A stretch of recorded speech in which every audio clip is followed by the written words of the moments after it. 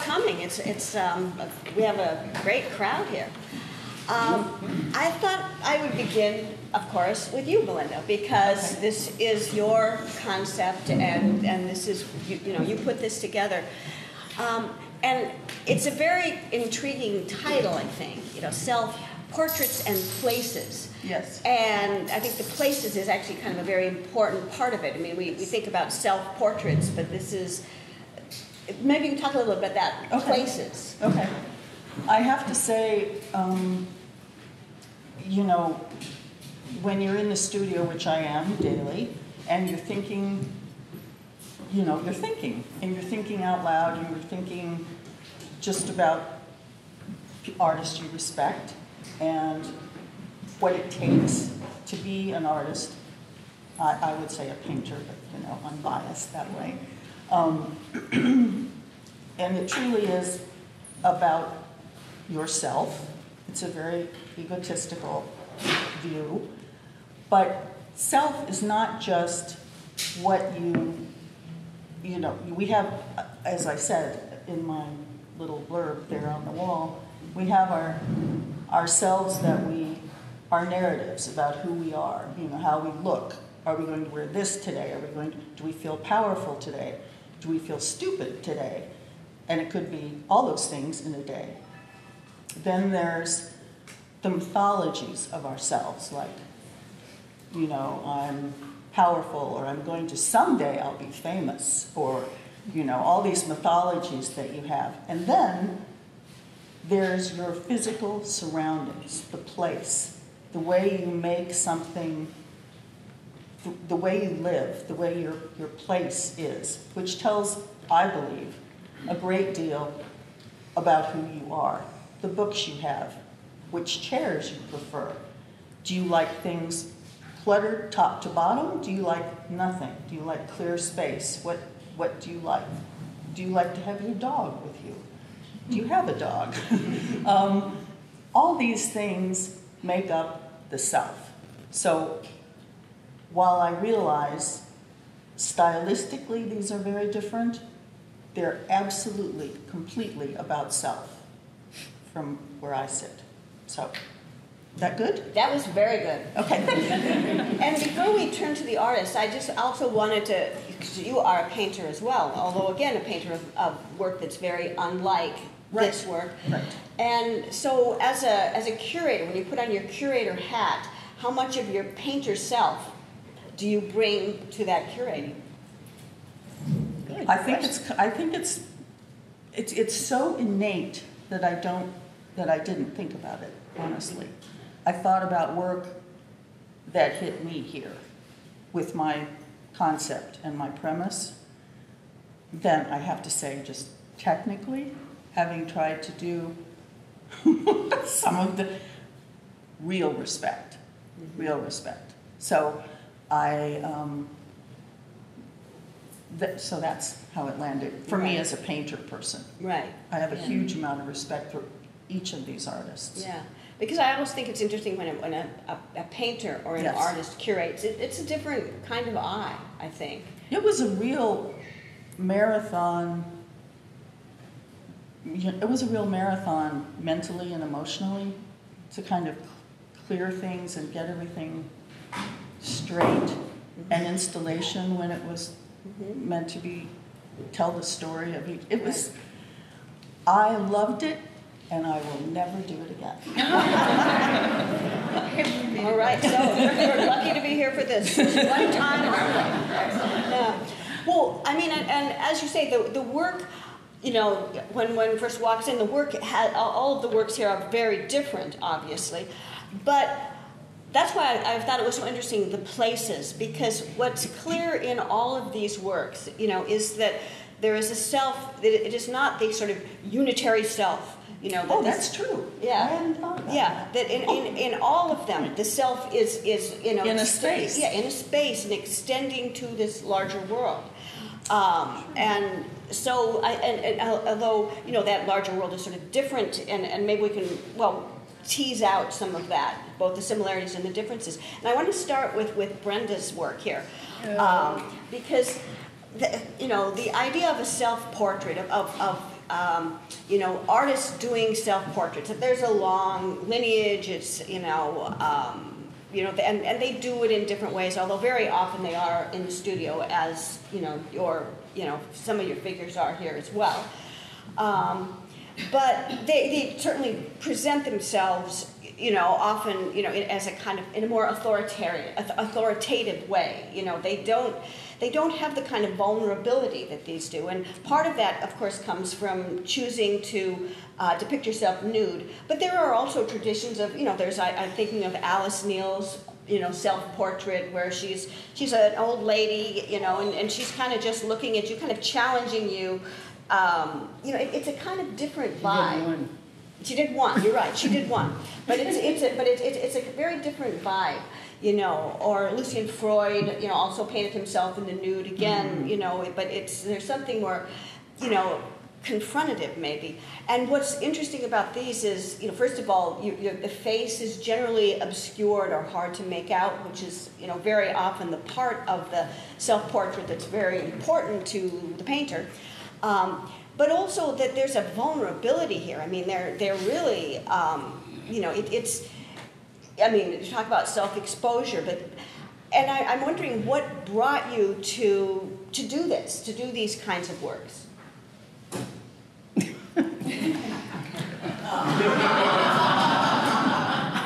I promised I would try and say something. These particular ones. Yes, yes. There was these two were done on this back wall in 1991, and these all were done between 2003, the first one on the left, to 2007, which is me and our dog.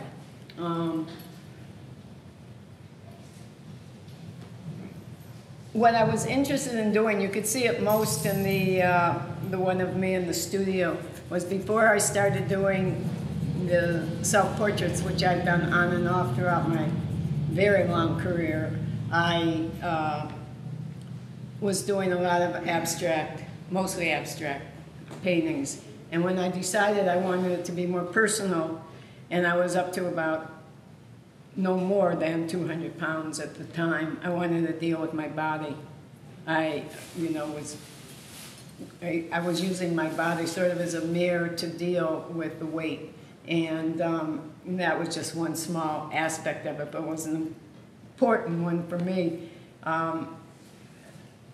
It was important for me to challenge myself, not only to paint the ones that were done before this were much more abstract. You could see from those, and even that one on the left. And I was much more vulnerable doing them more naturalistically than when they were more abstract. But one of the other things that I wanted to do was to bring in some of what I was doing with abstraction in the studio, with like the canvases all piled up and against the wall, and the two on the bottom. So I was wanting to play with some of the abstract elements too, and not just go to something entirely different. And in each one I was making up a painting. I think I was making a Joan Snyder in that one. Whoops. And in that one, I don't know who I was making. But in that one, in the corner there is the only one of all of them I did with clothes on. And I have no idea. I mean, there was something that was so wonderful about being big in terms of painting. I understand how Rubens felt. But then after I lost the weight, I had absolutely no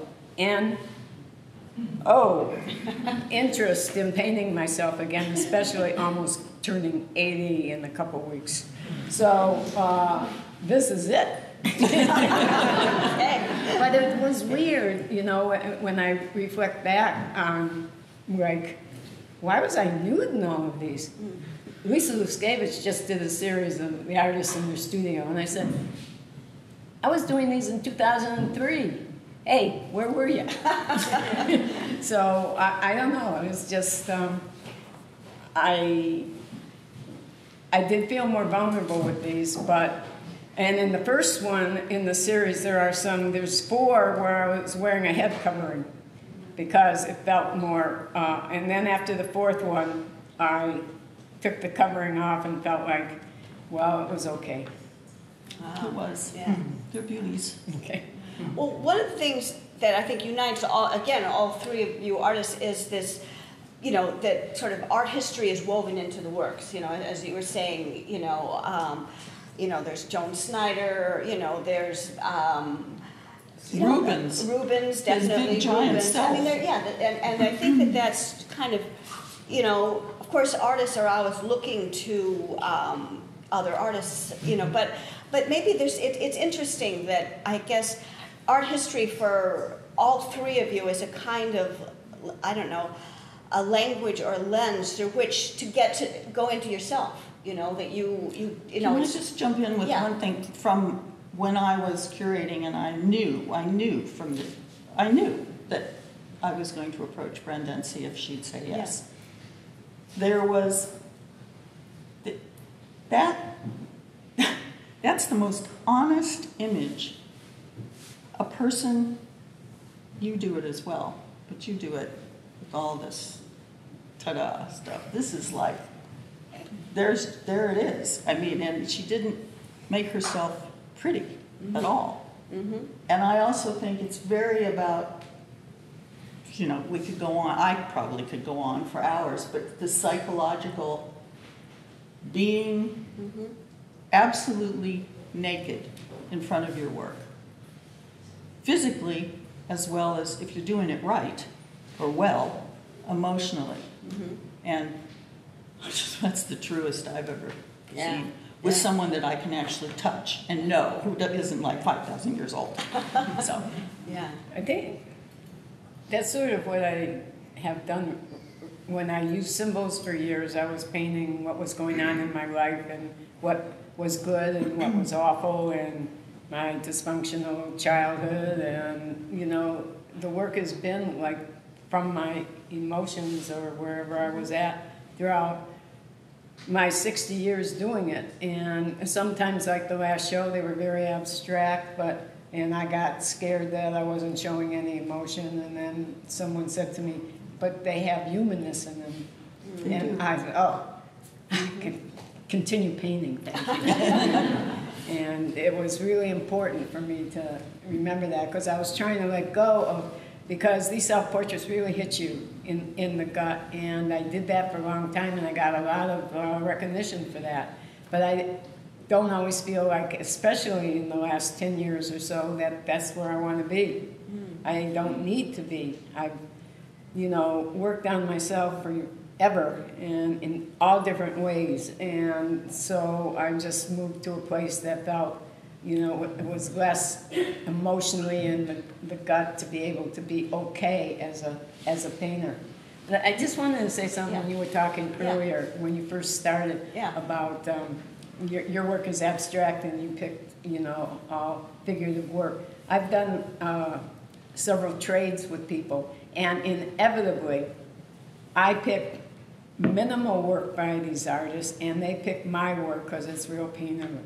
And it's just, again, something, why is that? Yeah. I mean, we don't have enough time. And no, but it's true. Like one of my most, almost on the top or the top painter is Miranda. You could, right. There are little Miranda touches in that painting. Yeah. I can see if we. But you wouldn't think of Miranda. You would think of de Kooning, Soutine, whatever. Yeah. And yet the paintings that sometimes I'm extremely attracted to are really good conceptual or minimal paintings, and so it's interesting. It's just interesting how that happens. Well, I think again, as I was saying, art history, it's.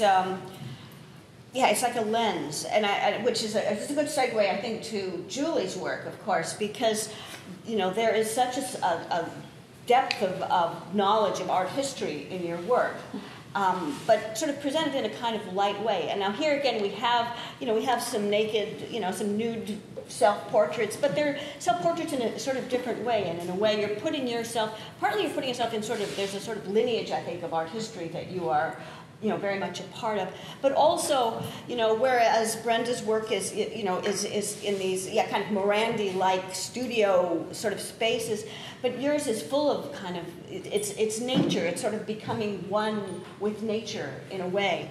And so, I'd love to sort of hear about where, your work comes, this as your sense of self. Because these are more allegorical. These are definitely kind of very allegorical images, but they still are personal. How do you balance that? Where's the self? Or is there a distinction between self and this other kind of fantastical world that you're creating? Well, I have to say I never think about an allegory. I do think about creating a world that sort of is suffused with something. Something that I think I glimpse a sense of meaningfulness in, but I never name it. But I do want everything to cohere. So I guess that's where the allegory comes in.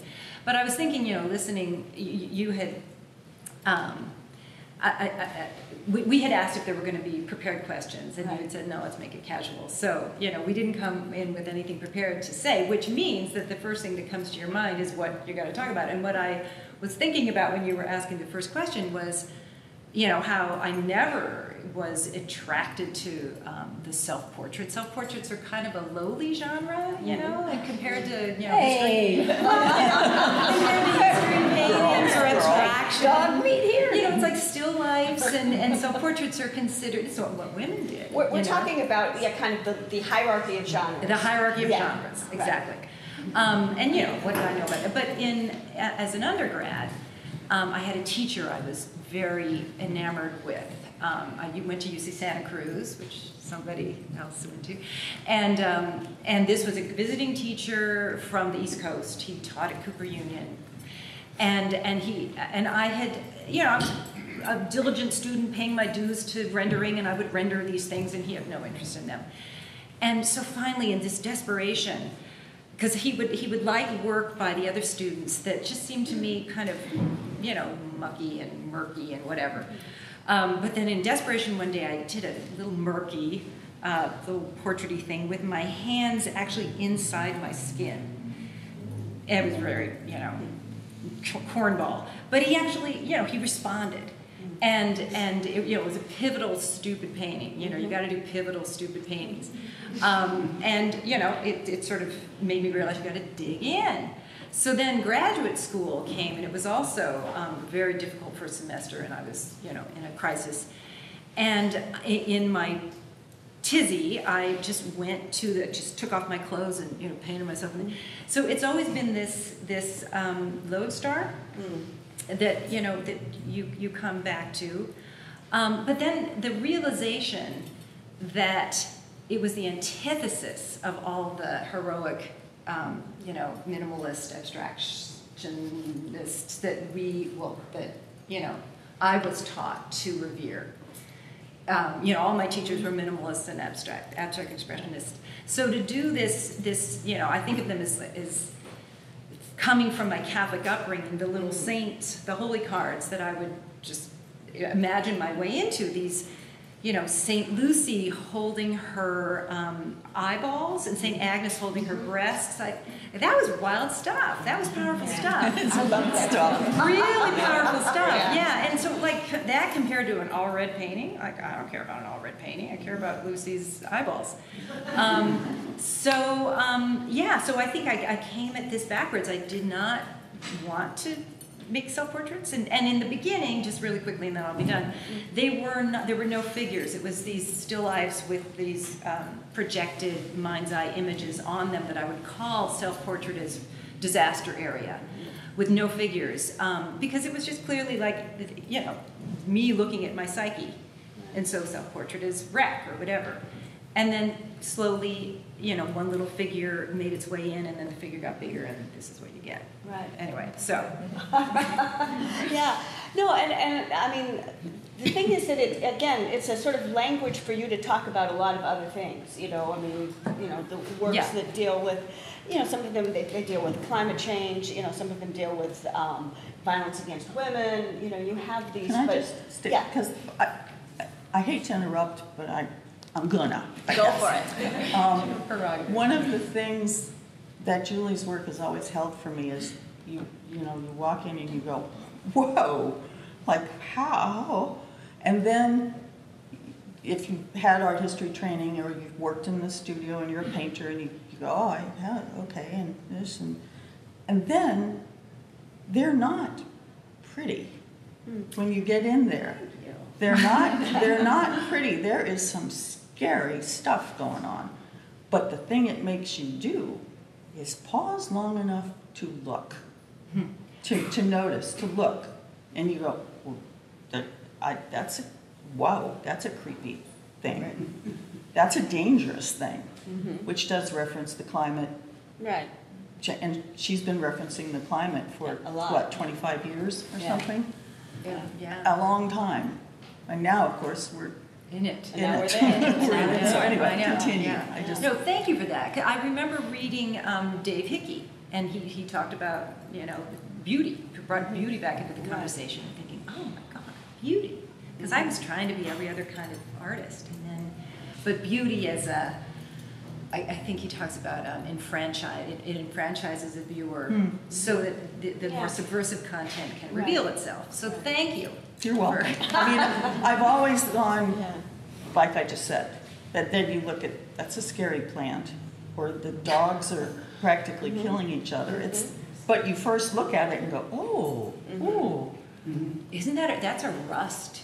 That is a scary plant. That's a scary plant. An apple rust, some kind of horrible bacteria. So you know more than I just went, something's Yeah, not right it's a here. scary plant, yeah. Okay. Yeah, nature, it's not just sort of nature as this sort of beautiful, bucolic thing. Yeah, and it's nature that can turn on us and nature that we are also turning on. So it's,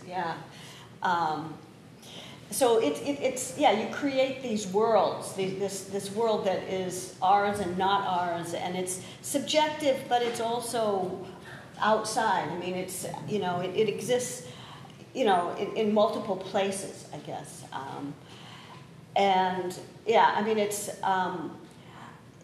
And the female figures are also kind of very interesting because they feel. They're kind of archetypes also. I mean, they're definitely not me. Yeah, no. Yeah, I don't paint myself. Yeah. I mean, there's a resemblance, because I guess, for many artists, most convenient subject is, yourself in the mirror. You can look at that person. You don't need a model. But they are these archetypes, these different kinds of archetypes, sort of female archetypes. And or male. The first or ones male. were That's Philip true. IV. Yeah, that's true. Because I loved his weird little face. Yeah, exactly. Yeah. But this kind of merging, I guess, these archetypes that are sort of merging with nature, merging with this sort of larger world. But then also, I mean, subjective. I mean, how do you, again, sort of self is the name of the show. The self. Where's the self? There will be faces, or there are compelling faces and less compelling faces. The first time I saw the Infanta Maria Teresa by Velázquez, I just was so smitten by what a sad, vulnerable face she has. I mean, she wears her weird position in life. She was married to Louis the Sun King, and she was Louis the Sun King with all of his voluminous. And she was this humble religious woman. What was that? With the crazy wig. So I loved her face and just wanted to merge with it. And then I loved Queen Victoria's face and wanted to merge with it. And I loved Philip IV's face and merge. That's what we get to do. The studio is our oyster. Right. Is it a little Cindy Sherman-ish, you think? I don't think about her because she takes on pop culture types. Right. And I think I'm much more interested in people from long ago that are laden. But there is still that merging, which is interesting. Sure. Yeah. Anyway. Yeah, and so now, Eliza. So. And I think this was a very interesting inclusion because, first looking at it, you think, oh, but wait, so there's actually no people in these, and yet they are very personal also, because there's this kind of, you know, in a way, there's, I guess, sort of a metaphor, the interior, you know, of the house, the interior of the apartment. There's sort of very, you know, kind of intimate domestic interiors, and there's this sort of sense of inside looking out, or at least that's kind of what I get, and a sense of, you know, in some ways the outside world, because almost all of them have windows, you know, or, you know, we're looking out into this world, and there's something a little bit maybe foreboding, difficult about that outside world, as if we maybe don't want to, you know, to leave it. So, yeah, maybe you can talk a little bit about that, sort of the inside-outside dynamic, and again, subjectivity, and how you find your subjectivity in these paintings. Yeah, well, I started these paintings during the pandemic when we were confined in New York City, and it was a terrifying time. We were in, you know, when the pandemic began, I went to my studio, which is a 10-minute walk from my house, and grabbed all my stuff, brought it home, and started painting at home, because we weren't even supposed to be going out for a walk, you know, and that went on for months. So I started painting inside. I had been making bigger, kind of more mythological paintings, and so I hadn't painted so kind of in such a focused way, small images for a very long time. At the beginning, I just looked out the window because the light was so magical. It was spring, things were blooming, but we were all stuck inside. And it would be one thing blooming. I have a Brooklyn, you know, row house, and a lot of those row houses are sort of, there's something that blooms in March, and then something that blooms in April, and that's, you know, it just keeps going like this. There's always sort of a spectacular event with the color and the light. And I just started to paint that, and then as I was, and the first paintings were quite small, 8 by 10 inches. And then I started to back up a little bit and think about the interior and the exterior. So it was really about just what you said, the kind of... Can I just jump in again? Just a little. When I looked at these and chose these, for me, at that time, I didn't really reference the pandemic so much when I chose these, but there's one on the staircase in the morning, I think, and that, it was just like, I had that moment. It made me feel that moment, that instant where it's 6 a.m., the day is ahead of you, you've got the optimism, but now I know you have the pandemic, and so your house is your world. It's your whole world. And that was an optimistic world. And I felt it. I sort of viscerally felt how it felt to wake up and go, it's 6 in the morning, oh boy, and then reality happened. Yeah, it's, the point of view of that one is actually from me lying in bed.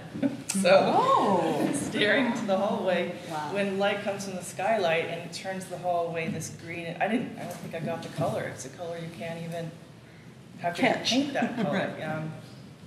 But it was happening every day, and then I became obsessed with it, so I had to paint it. Yeah. But yeah, I think all the paintings are inspired by moments of light. The light transforms the space, and I also, at the beginning of the pandemic, started reading Bachelard's Poetics of Space, and really start to think about the house as like a head, the room as a head, the windows as eyes. There's those great Louise Bourgeois, where she literally, you know, has her head is a house. Yeah, absolutely. So, and then, you know, there's this sort of, you know, the house becomes skin. So I've been thinking about that a lot in terms of just the emotional content. And then there's this conversation in some of them, like the more recent one is the one on the far right with the bright green outside. So I started to think about conversations between what's inside and what's outside, and that they're kind of overlapping but almost having a conversation.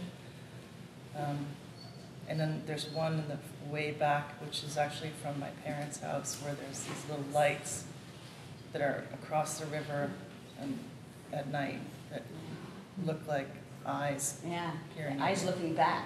Yeah. Yeah, so it's not just you looking out, but yeah. Yeah, it's a little spooky. Yeah. But, Well, one of the things I wanted to kind of ask all of you has to do with kind of the role, I guess, the role of feminism. You know, do you see the works as I mean, to me, all three of you have, there's sort of this sort of strong kind of feminist point of view, or, and I'm, you know, part of it is there's that long tradition of the kind of, talk about the male gaze. You know, this was, you know, and that one of the things feminists did was to challenge that in part by creating a female gaze. And I think that all of these are very much a, you know, example of a female gaze. But I wonder if you could talk about kind of your sense of I guess, the importance of feminism, or lack thereof. I mean, how do you feel about these works situated in terms of kind of the larger sort of feminist, you know, kind of philosophy? You're looking at me? I'm looking at you. It's like, that was not where I have ever really been in my work. Though I do think about feminism more than I ever did. I can reflect back and say, yeah, those guys got all the favors and I didn't, but you know, I was my teacher's pride and joy, so I didn't really care whether I was, it just hasn't ever been part of my experience. But And there's a lot of people are trying to make it that way now, you know, Well, being asked into queer shows and all of that. yeah, you know. no, I guess I want to think about feminism in a broader sense, not just, you know, that So sort of what's identity. what's the thing. question in a broader sense? Well, in the sense that, you know, this is, you are. It's a very different gaze. It's a very different way of looking at yourself. That I don't think a male artist would ever paint a painting like this. You know, and I mentioned, so Lucian Freud did paint himself naked, but it's a, he did. Yeah, again once, but yeah, it's not. Well, partly it's not vulnerable. It's you know, there's sort of. I mean, the way that you kind of let us into your world, I think, is very different than the way that there's a kind of generosity in a way to the way that you are looking, which one would not. So I think one would not expect perhaps from a male artist doing a self-portrait. And I saw a hand over Well, there. again, because I have to say that it was, well, partly this conversation right now, but bubbling along for many years since the 80s. I've had feminist tendencies, and they've gotten, you know, I chose these artists because of their confidence. I didn't go, I'm going to only use women. I didn't say that initially. But when I came to choosing the work, it was women and their work that I responded to. And I also have to say, I'm two things. I'm tired and I'm pissed off. So this was, you know, these are powerful, confident painters who also happen to be women. Right. Yeah. Now, Julie. Well, I think it's the idea of, you know, your central face is blackened, is, you know, basically hooded, and you're giving way to the multitudes.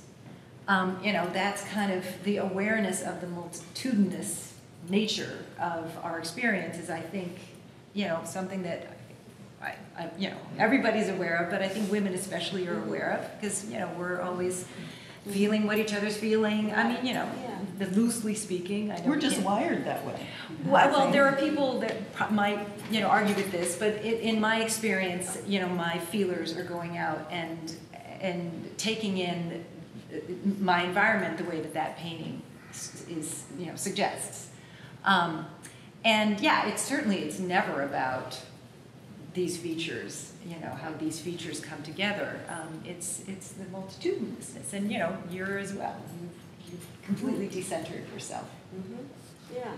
Yeah, and I mean, in your work also, this, you know, okay, first of all, just, you know, the domestic environment has always traditionally been associated with women. So you're kind of taking that, owning that, and transforming that. But I'm curious, so do you feel that, you know, that the sort of female gaze, feminism informs you, maybe not deliberately, but is it a part of what you're getting at here? I suppose it is. I mean, I've painted the figure for most of the time that I've been a painter. I briefly started painting abstractly. And when I left school, like very powerful teachers who were figurative artists, and I felt like I had to find a way to paint the figure that felt honest to me, that was a kind of imagery that I wasn't repulsed by, which would be like the human experience of that I feel like Brenda's paintings get at that completely, human experience. It's not a sexualized woman. Right. That's a good point. That's a really good point. So, I think all your painting, your abstract painting and your street painting is so completely human. It's so completely personal.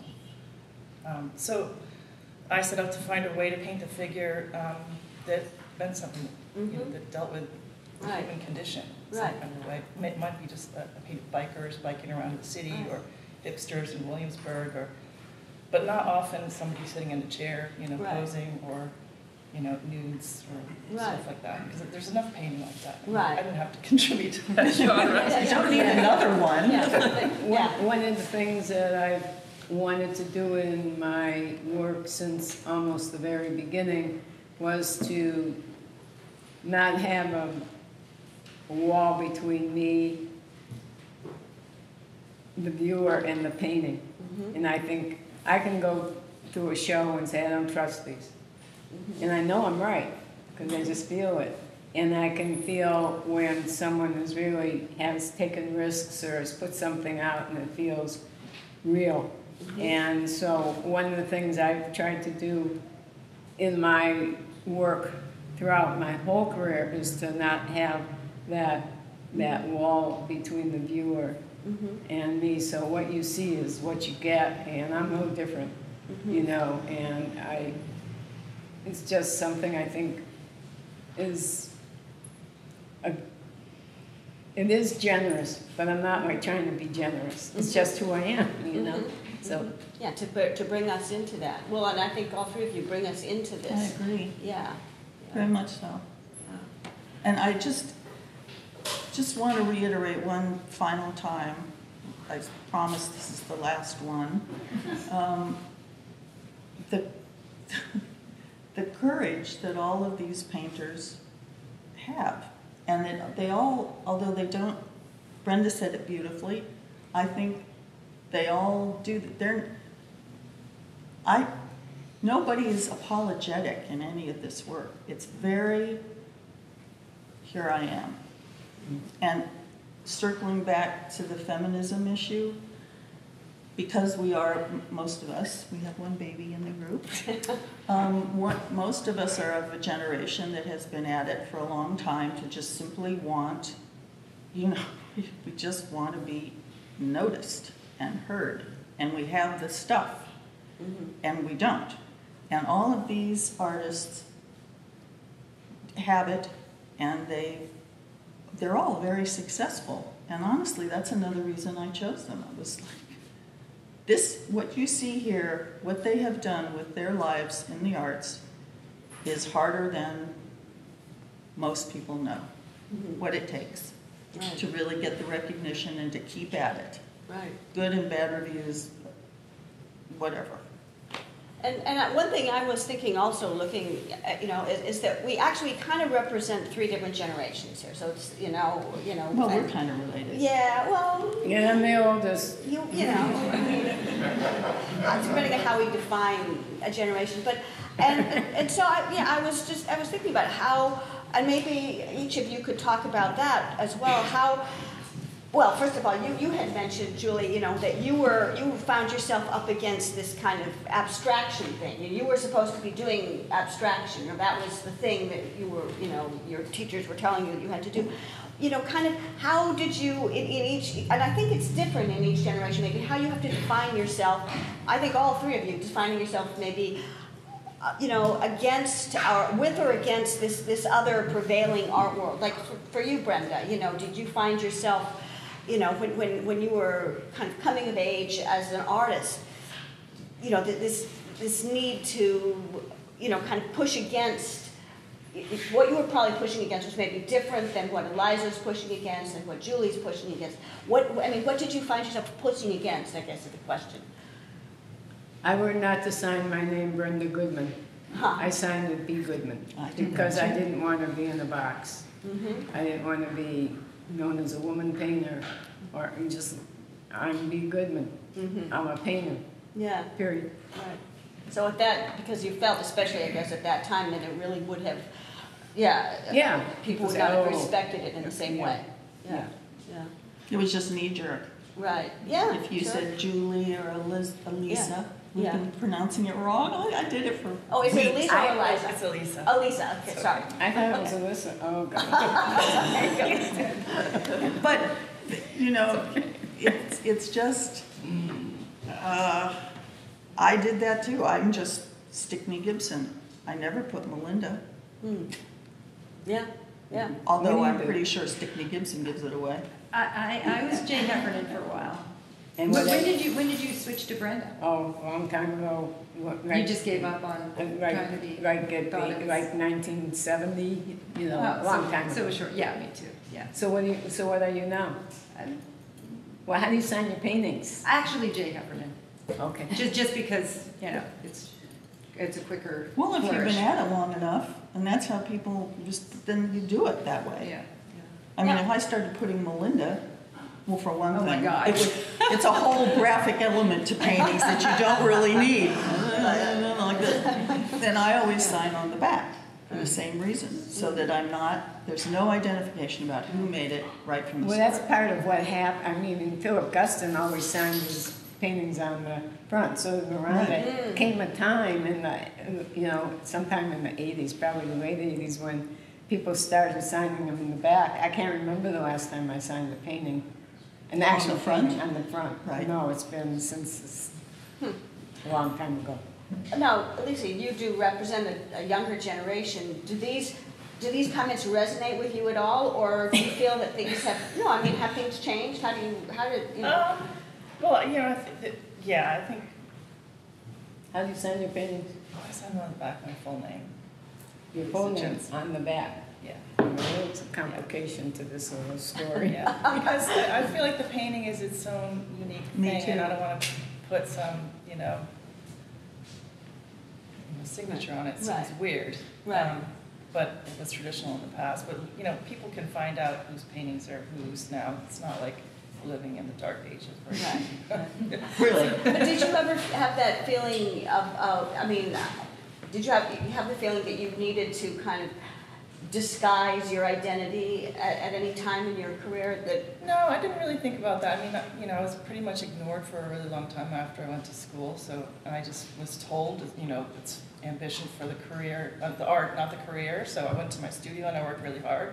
Mm-hmm. So like many artists that were, friends of mine, we just were off in the corner. It wasn't until later that I realized, it's really hard to get attention when you're painting, when you have a body of work and then you're ready to show it, and then you have to go out there and find a way to do that. And I did find that some artists had a lot easier time than others. And some artists are just better at it.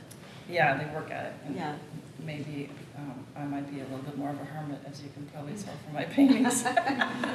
But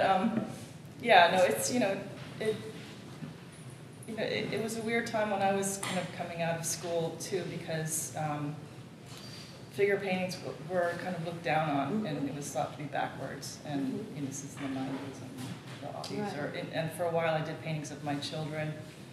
And the comments that I would get from people when I said I was doing a painting of my daughter, or was painting my daughter, would be like, "What are you thinking?" Like they thought I was like a hobby painter. Yeah, how can you be serious? How can you be a serious, well, And but this you goes have to back deal to with that those kind of assumptions. notion of there's, you know, the hierarchy of genres, and the ones that were more associated with women, you know, Right, domesticity, yeah. you know, were less, you know, they were seen as lesser in a way. Yeah. You know, so that if you were going to be broadly ambitious, you know, you had to, in a way, you had to sort of erase your gender as much as possible.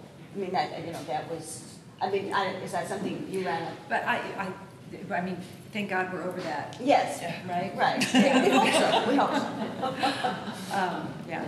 But, yeah, so, but anyway, well, Thank you. I don't have any other questions, but I hope that the audience does. So shall we open it up to the I audience? have a question. Yeah.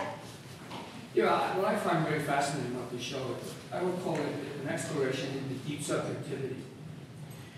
And I wonder if you could talk a little about this dialectic between the superego and the id. And how difficult You're kidding, right? Okay. it is to face things that most people are too afraid to face.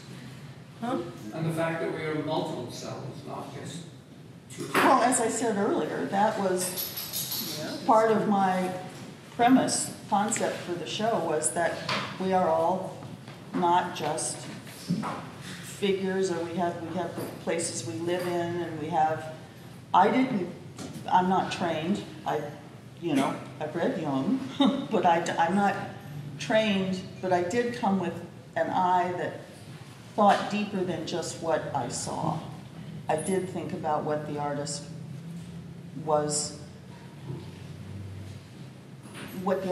doing, and that these are very personal. They may not agree, but for me as a curator, they're very personal, labor-intensive investigations into self. They just are. I mean, you can paint an apple, and it can just be an apple, but if you bring all of your self with it, people will look at it, and it's the weirdest thing to me, but this actually happens. I'll have people look at some of my work who know nothing about art, and somehow they pick out the good ones. And I don't know how that happens, but they know. So I would say it's the same thing with this show and the feeling about self. And I hope that's adequate for you. Do you see, what do you see in terms of that? What do I see? Yeah, in terms of your question. I think it's very courageous, you're right, to actually face an image. I mean, these are very tough images, yours too, but in a more digestible way. But yeah, it's very hard to acknowledge what you are publicly and stand by it.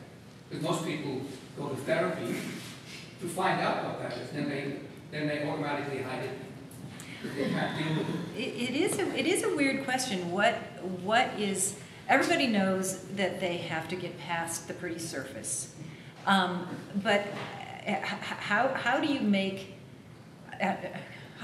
the deeply repulsive, because that's what we're looking at when we go inside, what repels us, how do we make it, I don't want to say palatable, but how do we make it something that other people want to share the experience of looking at? But that's what happened at an interesting definition of the mystery crime stories that he wrote. He thought that they were an exploration into this superego id.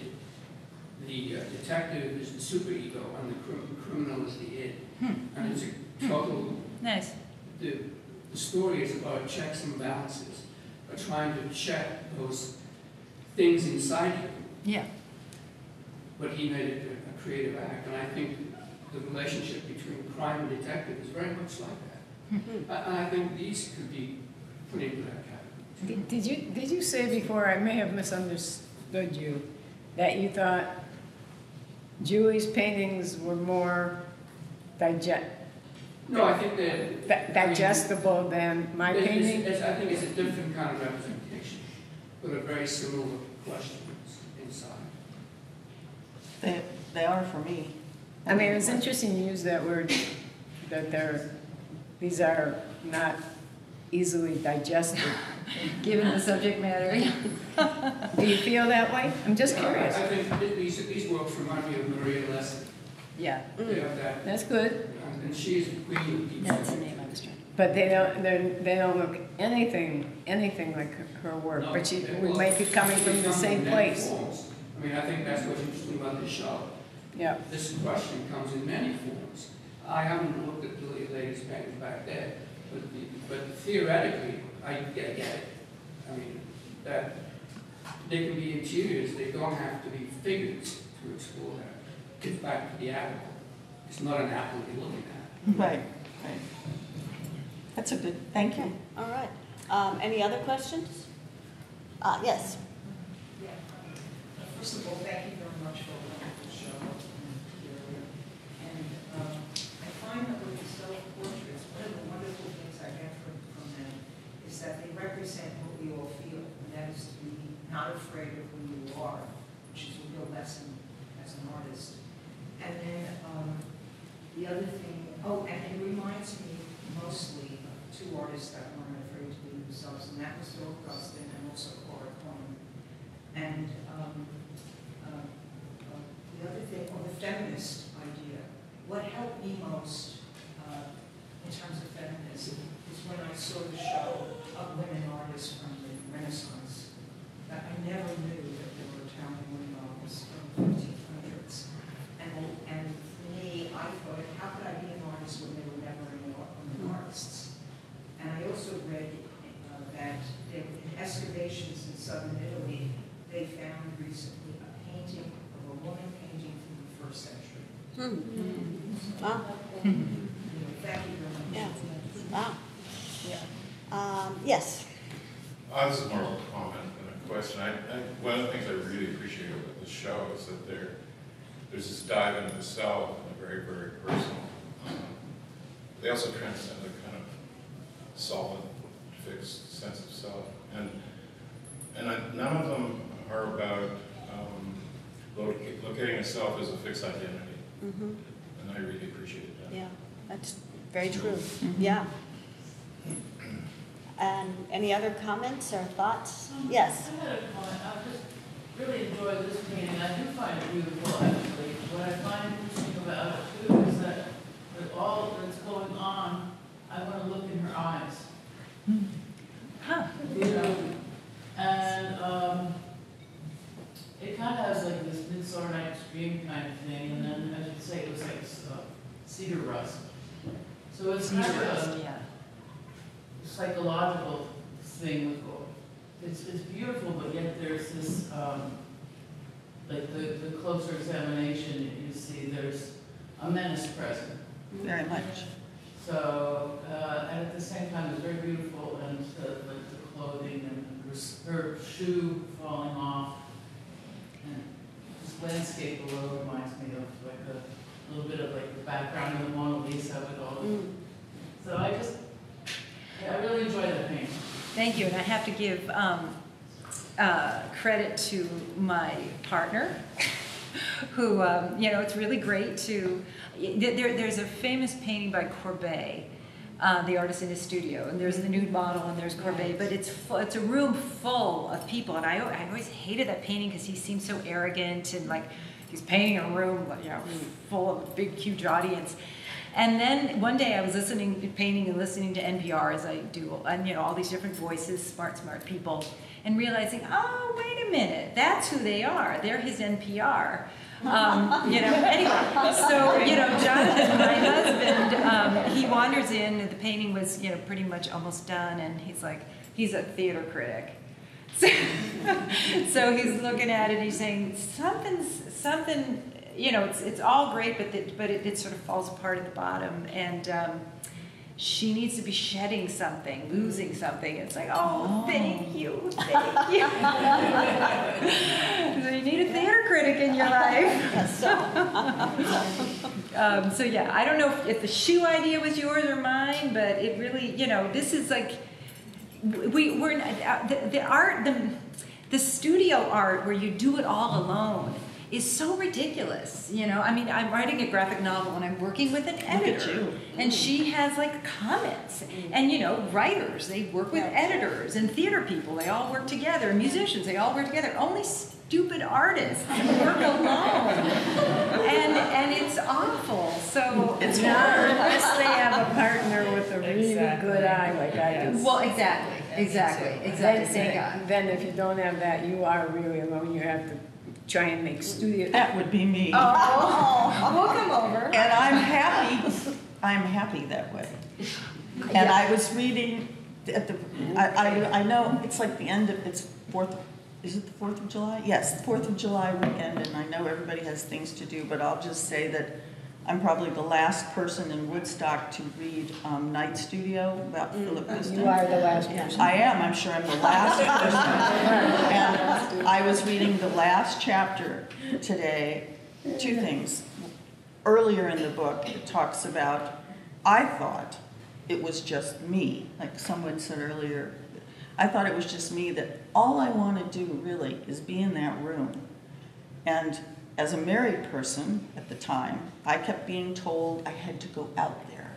I had to be out there. And I would go out there and I would have a great time. But I couldn't wait to get back to that room. And remarkably, these 3 artists here have partners, long-term partners. I could never do that. I just couldn't have the, whatever it was. I don't know what it was. But I was reading, and Guston was the same way. He was apparently hated all of the other stuff.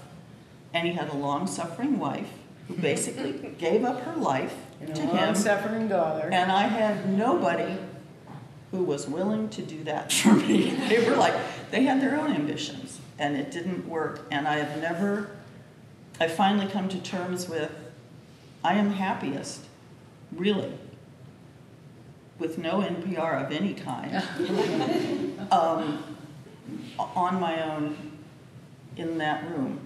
And I honestly don't know why I said that and brought that up. It's just that it does in fact inform some of my choices and who I chose to include, because they have this powerful sense of self. All of them, as different as they are, have that. And I could blah blah forever, but I could spot it. I knew it when I saw it. I knew it. So I had to defend my premise a few times because people were, they're so different. That's the point. That is the point. So that's that. Now we can all go have fun. Well, just real quick, I know we're at time, but I just want to say that Eleanor's book is the most amazing book. I give it to, I assign it to students all the time. But if anybody hasn't read it, the art world is a gangly place with a lot of things that make no sense. And she organizes it and gives it context, this historical context for contemporary art. It's such a good book. So everybody should get that book. All right, well, thank you. I have to go. It's my agent.